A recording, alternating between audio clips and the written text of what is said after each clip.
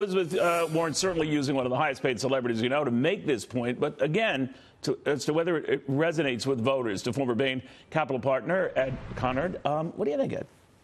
I think that the Elizabeth Warrens of the world have a strong argument to make. I don't agree with the argument, but on the surface, I think it appears to make sense, which is if you can just buy companies and cut costs and flip them, it doesn't seem fair to the employees. I think it's pretty irresponsible management team if you can find investment opportunities like that. I think most investors, small businessmen, managers of companies know that it's very hard to make money as an investor. But that's what you were an advisor to Mitt Romney. That's what he went through in his presidential run, his Bain Capital days and all the turnaround stories. But people remember the layoffs as well. How do you counter that? Well, in most cases, when you do see layoffs, like in the retail industry, for example, or the steel industry, the paper industry, you see major strategic change going on in the economy, which is causing layoffs independent of private equity. There's no way private equity is trying to wade into those circumstances and make investments. Those turn out to be very poor investments. She's not a dummy.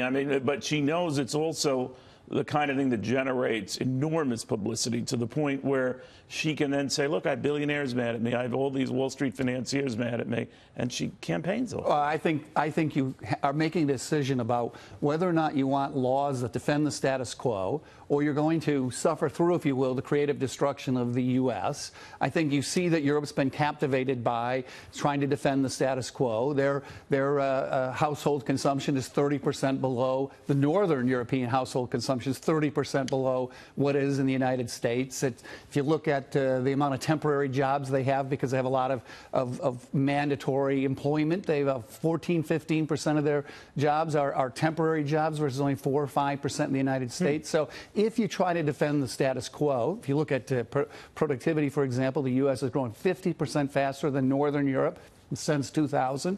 So when you try to defend the status quo against the pain of creative destruction, in the long run, it has a big effect on the prosperity of your middle class. But it seems very appealing to people in the short run. But the whole idea of a wealth tax seems very appealing to her and maybe some of the progressives in the Democratic Party, even though the Europeans themselves have tried that. And we had better than a dozen in the 90s trying it, now down to 2 or 3. So even among the Europeans, which she holds up as a model, it isn't their cup of tea anymore. I think whenever you say I'll tax somebody else and give you benefits, there's a lot of people who are going to sign on for that. And the more exclusive you make the taxation, 50 billionaires, 100 billionaires, whatever, you get higher and higher on the number, more and more people will support that. I think it's very difficult to understand. Really, even in a general election, like if she were the Democratic nominee, I would think that the president would have a field day with that, just saying, just the opposite. But maybe not. Maybe the base is so impassioned by it that they turn out in record numbers. I think she will have a difficult time winning because her positions are extreme.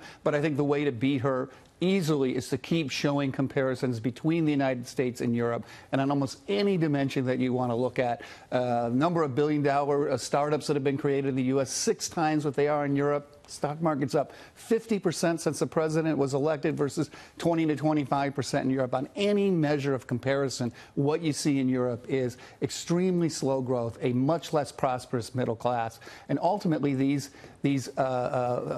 laws that she wants to pass, these taxation laws or preventing private equity from getting in there and trying to manage companies more effectively than they're being managed, have big impacts on the economy in the long run.